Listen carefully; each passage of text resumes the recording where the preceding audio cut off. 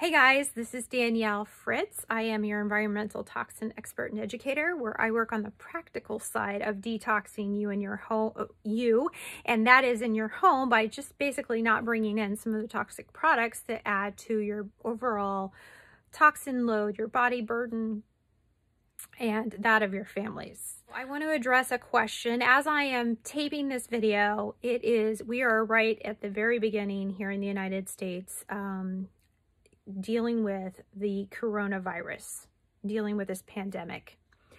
And I've been just getting questions right over left. What should I be using in my home?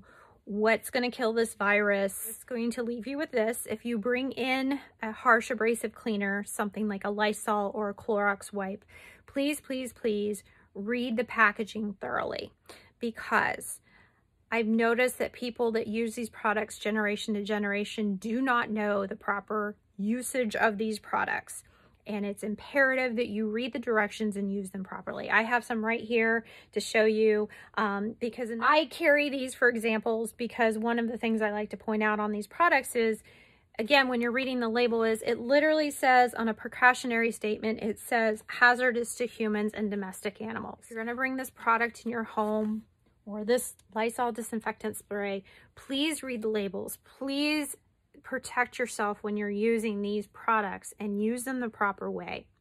Everything is going to be toxic to you if you don't use it properly. Back to this question that a lot of people have been asking me, and it was even before this virus, and that is, should I be using microfibers in my home? Is microfibers a effective solution against germs and bacteria? I admittedly used these for many, many years. All right, here's one. I've got a purple one here.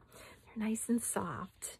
I sold these in my retail store for a few years. I knew one of the largest distributors of them in the United States in my retail years. And I always asked them, I was like, what makes yours different? But then I started doing a little research and finding out what these are really made out of. And it is made out of a non-renewable source. This is basically plastic. These are made from crude oil. All right.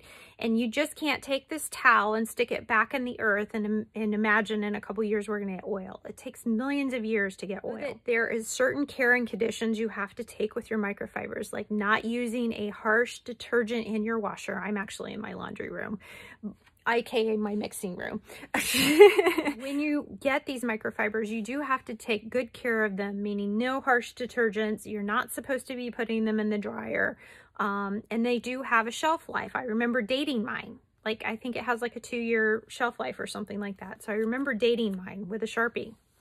This is something that you would be constantly buying every couple years, if not every year, depending on how much you, again, for them to be effective, no harsh detergents and no dryer, right? If you were washing them in your washing machine, then I highly recommend you invest in what's called a, this one's called a Guppy bag. I have the little container here. So this is a GuppyFriend washing bag, and it's meant to stop the microplastic waste. What is a microplastic? So a microplastic is any piece of plastic smaller than 5 millimeters considered microplastic. It may even be the littlest fiber that comes off of this microfiber. Why would I want to invest in this $30 bag to wash my microfibers?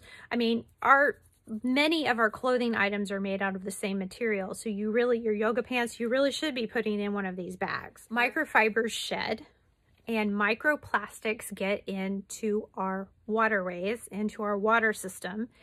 And 1/3 of our drinking water is polluted with microplastics. Please take care, if you're going to use these, invest in one of these GuppyFriend bags. This is for microplastic waste. You basically put it in here, you zip it up, you'll wash it, you put it through the washer, you'll take it out, you'll hand dry it, air dry it, hang dry it. And then after you use this for a certain period of time, you would take this to be recycled. You do not rinse this bag. It literally said it right across the top. Do not rinse this bag. This bag then can be recycled along with all the microfibers, the microplastics that were collected. Every product you bring in your home, you have to look at from a good, a better, and a best scenario. Alrighty? Is this the best scenario for me? Not for me, but it may be for your home. Maybe you don't want to bring in essential oils to clean your home. Maybe you don't want to bring in Clorox or Lysol wipes. Maybe you don't feel safe just scrubbing your floors or your stair rails with plain soap and water. And that's okay. Those are decisions that you have to make. But when you're making these decisions, please look at it from that good, better, best option. And for me, microfibers are not something I choose to bring in my home anymore. Again, they take a lot of care, a lot of effort, and I just don't want to be putting the plastics into just buying more synthetic materials that I have to put into a bag to wash to save my drinking water. Environmental toxin expert and educator, thank you for joining me. I hope you guys have a great day, and I hope you enjoyed my video. Bye-bye.